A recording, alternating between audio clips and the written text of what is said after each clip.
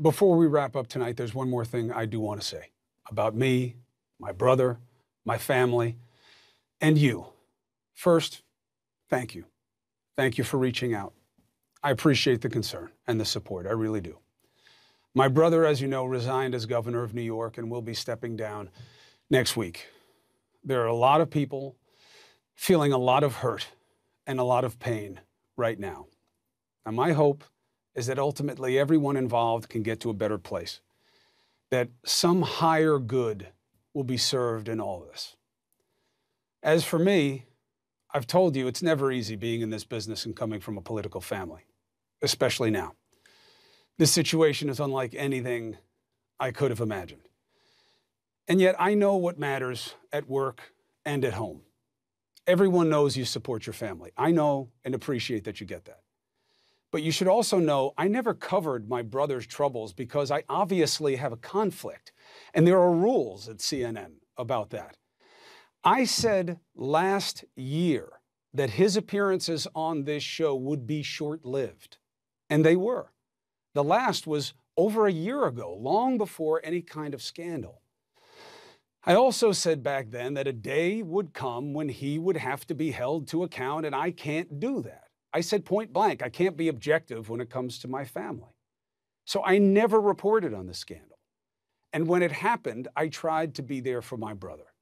I'm not an advisor. I'm a brother. I wasn't in control of anything. I was there to listen and offer my take. And my advice to my brother was simple and consistent. Own what you did. Tell people what you'll do to be better. Be contrite. And finally, accept that it doesn't matter what you intended. What matters is how your actions and words were perceived. And yes, while it was something I never imagined ever having to do, I did urge my brother to resign when the time came. There are stories and critics saying all kinds of things about me, many unsupported. But know this, my position has never changed. I never misled anyone about the information I was delivering or not delivering on this program. I never attacked nor encouraged anyone to attack any woman who came forward.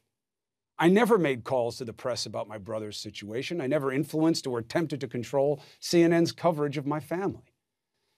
And as you know, back in May, when I was told to no longer communicate with my brother's aides in any group meetings, I acknowledged it was a mistake. I apologized to my colleagues, and I stopped, and I meant it. It was a unique situation being a brother to a politician in a scandal and being part of the media. I tried to do the right thing, and I just want you all to know that.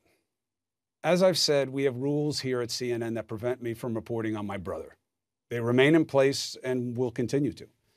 Tonight, I simply wanted to address something that, given what's happened, I just felt it needed to be said. This will be my final word on it, and I appreciate you giving me the opportunity to do so. Let's take a break. We'll be right back.